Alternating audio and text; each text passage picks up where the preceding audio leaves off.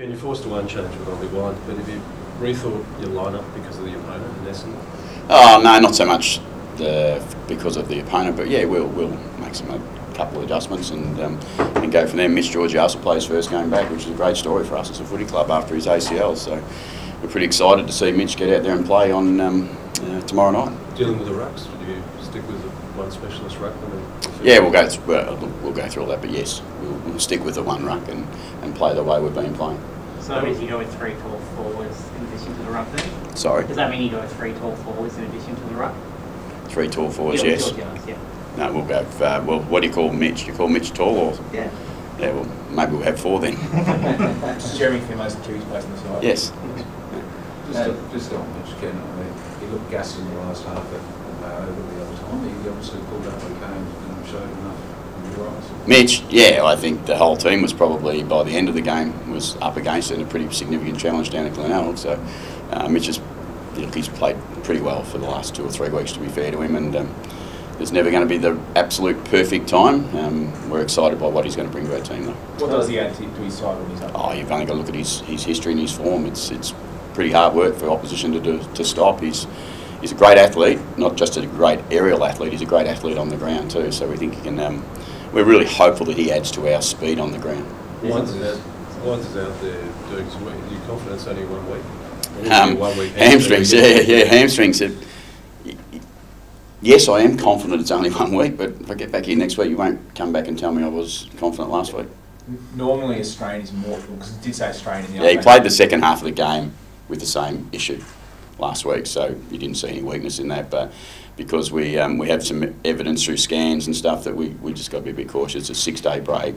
You know, we go into another quick game next week, pretty much, and you know we're optimistic Ollie will be fine. Look, honestly, if it was Sunday, I think he'd be playing. I know that sounds a bit ridiculous, but that's fact. How much work have you been able to put in for all the agenda items that came out of the game against Melbourne? Right? We weren't short of things to review. No, there was a lot of positives that came out of the game against Melbourne that we did really, really well, and yeah, there was some things that every team and every club we always review after every game that you look for RFIs, as we call them, time room to improve. So we've certainly looked at a few of them. Melbourne, to their credit, played a really good game. They executed really well in front of goal. I think ultimately that was the most significant stat in the game. They kicked goals. So what do you think you need to work on more? Defending so you don't concede as much, or? It's pretty hard to stop a team if they're going to kick goals like they kick sometimes in the positions we put them. We put them in really good spots to take shots on goal that were less likely than likely to be goals, but they turned them into goals. Is there a sense that you kind of left one out there, given you're so dominant, when you kind of review it?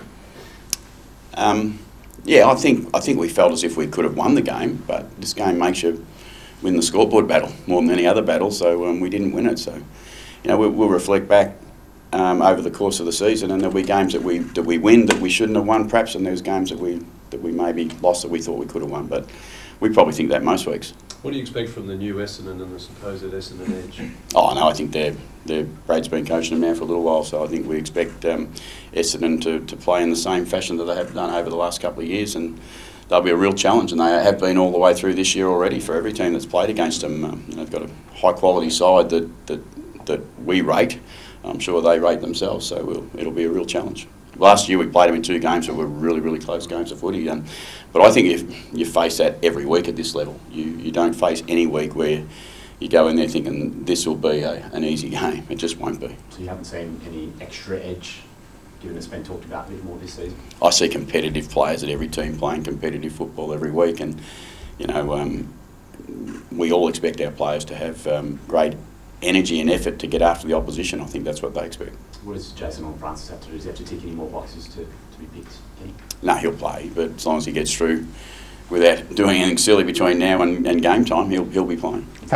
Is it a crucial time for him to come back given Ollie goes out an extra 4 minutes? Not about crucial time, but it's always a good time when you bring in good players. So that's really important for us. And he's a very much a developing young mid who's got top end talent, but he'll certainly help. You speak about development. Was it only a year ago you had that sort of iconic moment with him out in the rain, Western Bulldogs?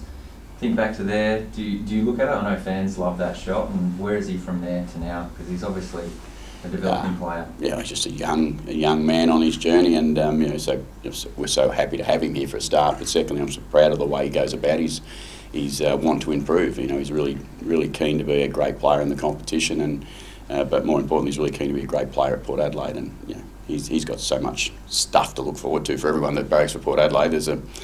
There's a 10-year catalogue coming, I reckon. What about as a person? I mean, he seems like he's grown up a lot, had to grow up a lot over the last 12 months, 18 months kind of thing. Young people grow up. It's exactly what they do.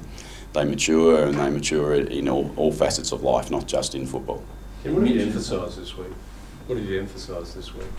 Playing the way we have to play, playing our way, and it's pretty clear to us the way we play. We've got a really good identity about how we play our footy, and to execute that for 4 quarters if possible, but to make sure we come away with a win. It's not that different to any other week, to be honest. We want to win clearly, and we know how we play our best.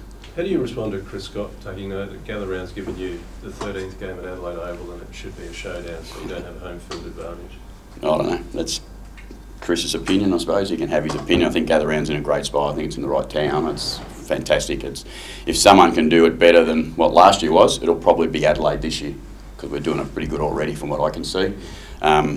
Without tit for tat, it's like MCG has the grand final every year.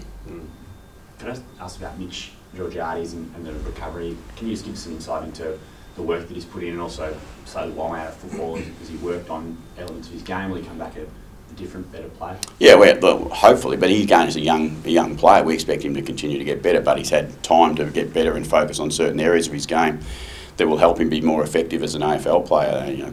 He had a really significant knee injury that early days after surgery he was struggling to overcome, but it took him a little while to get going. But since then, he's been quite rapid in his recovery, and we've enjoyed the way he's trained through the pre-season in a different style. Mitch has pretty much been almost the goal square forward lead up at the ball, whereas now we think he's growing his game to be able to play more a half-forward flanker, a true half-forward flanker type position if you go back to the old days when they're half-forward flankers. What do you have to do around your goal kicking, given I guess that's something where fans have been kind of saying, what's going on there, given the start of the season? Kick accurately. But is it as simple as that? We spend, look, everyone knows, and it's been reported, we've spent a lot of time on our goal kicking. Sometimes in everything you do, it takes a little while to transfer. There'll be games that we kick really well, I'm sure. I hope there's not very many games that we don't kick very well, but we can't spend any more time on them. We spend an incredible amount of time. Our players, good on them, they spend an enormous amount of time making sure they've got everything in place, but they still have to execute. Which is more pressing there, that goal kicking accuracy or getting more goal kicking opportunities because of you? We're getting plenty of opportunities. Yeah. We're getting inside 50 numbers. But yeah, we're that side. That's the way we play our football. If you hold the ball in your front half a bit, let's be honest, the reality of those entries are going to be a bit messier than the ones that you just charge into your forward 50. Okay. That's just fact. Are you still working with the expert or same experts that help develop the goal kicking? Chad's still running our program. Yep. I'd like to call him an expert too, so that's good. He'll be happy with that. And Kenny, you're a big club, so you got a lot of rivals. Crows. Norwood might want to join the party. What do you think about that? Well, yeah, it caught me a little bit by surprise too last night. But I think look, competition's expanding. I'm not going to put a ceiling on who should and who shouldn't be in the competition. All I know is that Port Adelaide should be. You spoke last week about how excited you were to have Jed back in the side, and he showed a couple of goals and that pressure. Is that an example to the side, the way he comes in, and you want the rest of that forward line to be playing like that? No, it's just, it's a player understanding his role, and he knows what he brings to the team, and he does it as best he possibly can. But everyone's got roles to play, and they all have slightly different roles. Some of the backs are different to our forwards, and some of our mids are different. But Jed understands what he brings to the team. You touch on Gather Round being perfect for Adelaide. Do you think, we've got a couple of years on this contract, but do you think long term that this should always be the home for Gather Round? Well, what you look at is you look at results, and the results would say that it's going to be hard to be better than Adelaide. So leave that to the AFL to make the decision clearly, but the Premier's doing a good job. I think he can make sure that we keep it. Did you catch Kane Lawrence in the rings like him last night? I didn't, but Nathan Brown caught him a couple of times. Did you think he wore it well? I didn't think he wore it that well, if I'm being honest. I thought he was in a bit of trouble for a little bit, but good on him. I thought it was, again, part of Gather Round and part of the build-up. It did bring a little bit of something to it. I mean, there's not many people out there that wasn't happy to see Kane in the ring. And there wasn't many people out there not happy to see Kane cop a couple.